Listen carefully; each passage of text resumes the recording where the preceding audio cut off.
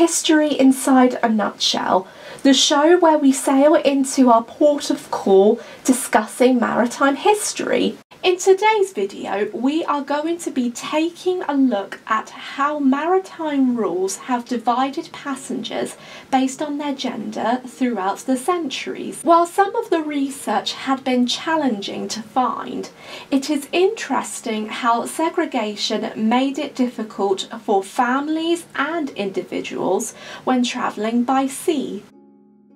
Segregation in ships. For thousands of years, maritime history has been the core centre of human interaction and the activity of the sea. It displays an interdisciplinary theme in terms of global travel. But what is overlooked is the history of sex segregation on board vessels and how it divided and tested passengers and crew at sea. Being on a ship, especially if you are travelling to a new world, could be dangerous, with passengers and crew members being victims of abuse, disease, injuries, the dangers at sea and death. Although things have changed today, it isn't difficult to overlook sex segregation. How women, men and families would have access to different parts of ships and sleep in separate cabins or bunk beds during voyages. How much medical attention was there, and repetitive questions on when passengers and crew would reach land without facing a disaster or succumb to an illness. Sex segregation had only occurred in third-class accommodations rather than second- or first-class accommodations. The reason why was because of either Victorian prudery or Victorian morality. Morality is a distillation of the moral views where people can judge humanistic actions, decisions and intentions, while prudery, particularly sexual prudery, focuses on the reactions to human behaviours. In other words, when you put two and two together, it is improper to break down the decorum or etiquette for controlling sexual behaviours. Those who break them by unleashing sexual hormones and acting sexual intercourse would be looked down on by society, especially women. Legislations were put in place to protect third-class passengers or steerage passengers and crew members. Shipping companies like Cunard and White Star had created policies promising their staff and customers that they would be protected from harm. When it came to living conditions and personal hygiene on board ships, third-class passengers would often be treated as though they were livestock. The first written record of sex segregation at sea comes from the voyage of the Mayflower, a merchant ship which had sailed on the transatlantic route in the 17th century. In England, people lived in religious turmoil, where there was a division between Catholics, Protestants and Puritans. Puritan separatists began to fear for their lives when it was clear that there was no hope for their future. The only option was to emigrate. 102 passengers and 37 crew members had signed onto the Mayflower to leave their lives in England to begin a new life in the United States of America. Passengers had to pay $6.07 for a ticket to board the ship. The journey between the two countries took 66 days. It was a rough journey and life on board was unbearable. Crew members slept in the poop house where people would go to the toilet. The passengers had to live below deck in crowded, cold and damp conditions. The passengers had shared and slept in the Mayflower's gun deck. The deck had no windows and the passengers had to sleep on top of each other. If they wanted to have privacy, families had erected small wooden dividers and hanging curtains. If they wanted to go to the toilet, they would have to use a slop bucket. Both crew and passengers would suffer bouts of seasickness and would live on rations, eating hardtack biscuits and dried meat and drinking beer. Crime had occurred on the ship too. Some acts had led to pregnancy. At the time, there were no rules for single men and women. Despite this, all but one managed to reach Cape Cod successfully, and from there, they began their new lives. As the centuries continued, merchant, cargo or other kinds of ships started taking on more passengers who were wanting to start a new life in other homeland countries like Australia or America. Passengers who were emigrating came from either Britain, Ireland or Europe. This had become an available option for the poor who lived in huge families.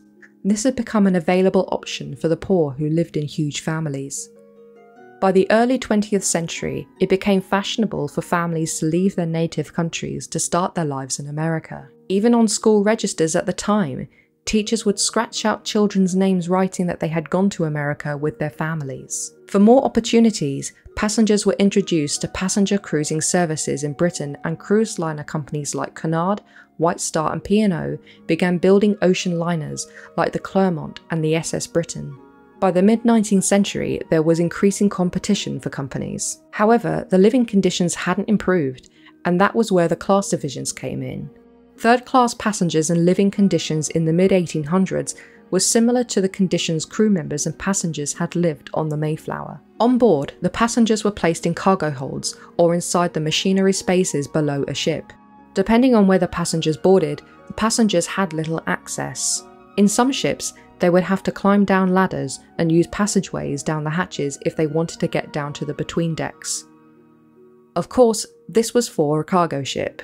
To sleep, they shared bunk beds, intending to hold between 3 to 6 people, with straw mattresses and no bedding sheets available. Third-class passengers had to bring their bedding sheets and occasionally their food. Some contemporary sources report that lice and fleas thrived in these environments. According to an account by a commentator who was on board the northern German Lloyd Line ship SS Kaiser Wilhelm II, they described the living conditions on board. They are positively packed like cattle, making a walk on deck when the weather is good absolutely impossible, while to breathe clean air below in rough weather when the hatches are down is an equal impossibility. The stenches become unbearable, and the division between the sexes is not carefully looked after, and the young women who are quartered among the married passengers have neither the privacy to which they are entitled, nor are they much more protected than if they were living promiscuously. The food, which is miserable, is dealt out of huge kettles into the dinner pails provided by the steamship company. There were no reports on sex segregation around the mid-18th century, but an unknown source describes the passenger living quarters on the East Asiatic liner, the Lorvig. On the Lorvig, the arrangements on board were very primitive and inadequate. On the beams between decks was laid a deck of planks with hatchways down into the hold, where all the baggage was stowed away on top of the cargo. 2 rows of bunks of rough boards were built up, one above the other, the whole length of the ship from fore to aft. Between these open bunks, there were often put up special berths reserved for emigrants whose demands were greater. Everything else was used in common, no separate rooms for men and women. Light was emitted through open hatchways and partly through skylights in the deck. There was canvas in the hatchways, but during storms and rough seas, these often had to be covered, and if this continued for any length of time, the air in the room below occupied by the emigrants often became frightfully bad.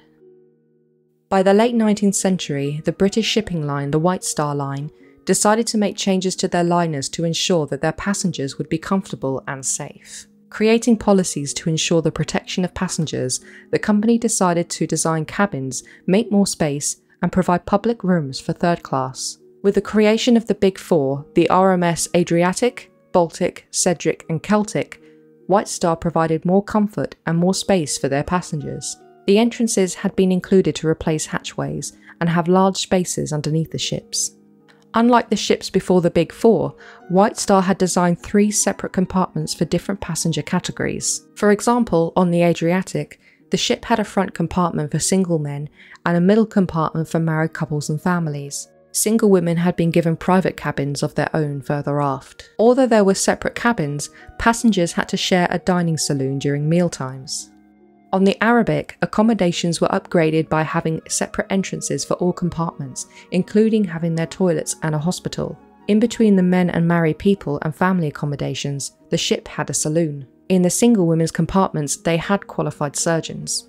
However, White Star Line still enforced harsh rules, like passengers having to be placed down below decks if a passenger is seasick, following a strict timetable, and cleaning all plates, cups and cutlery instead of the stewards.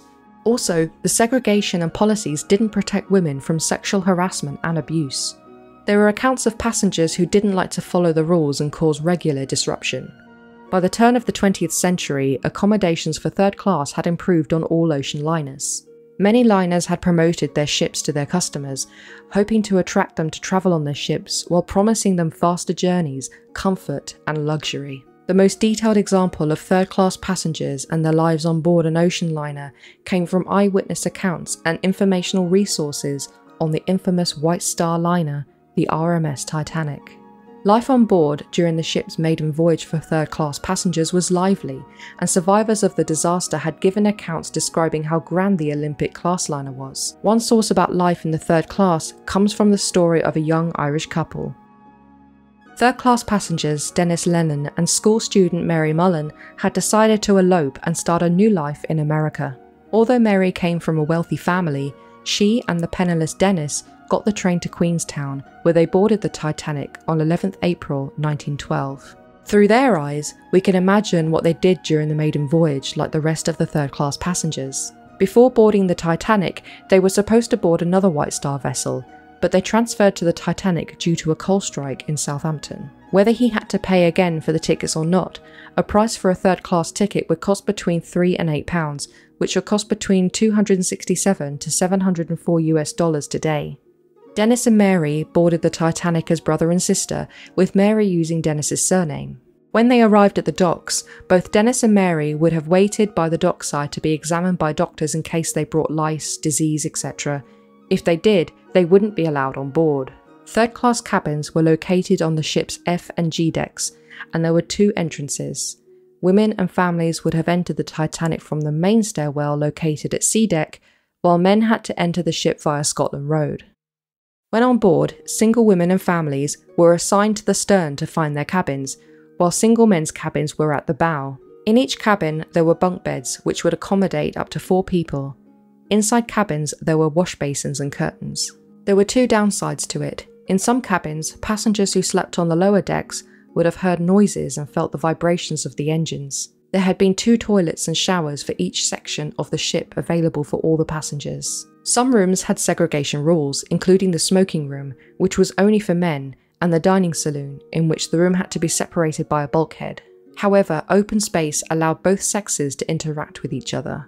In the open space, passengers would use it for musical entertainment and socialisation. In addition, there were outdoor spaces on the poop and aftwell decks. However, some third-class passengers broke the rules, as single men and women might have mixed cabins and got up to mischief. Like Dennis and Mary, there have been single men and single women pretending to be related or who pretended to be married. Dennis and Mary were allowed to have nearby cabins at the ship's stern because they were family members. 4 days into her maiden voyage, the Titanic struck an iceberg and sank on the 15th of April 1912.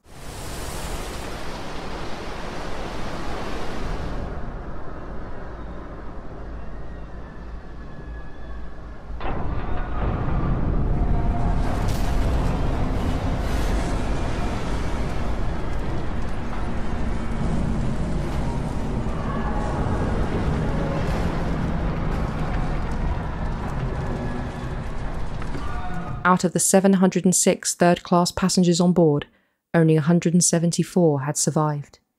Dennis and Mary did not survive the sinking.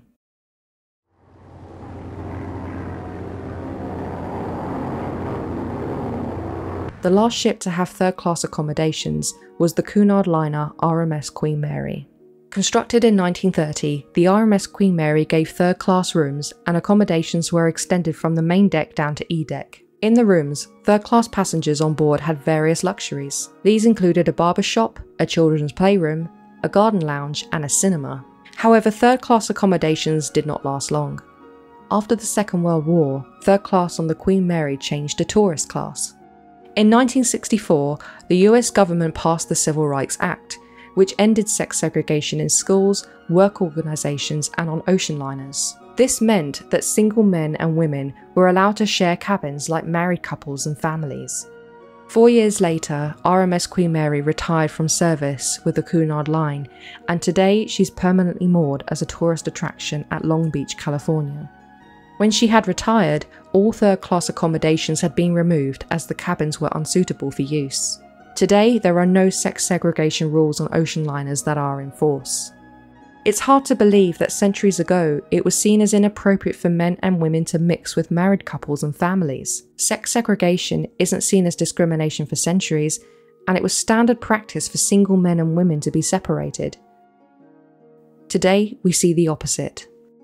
However, sex segregation and third-class passengers on ships and ocean liners have changed maritime history, mainly the sinking of the Titanic. Both class and sex segregation had seen many passengers travelling to the New World, and how ocean liners have transformed today.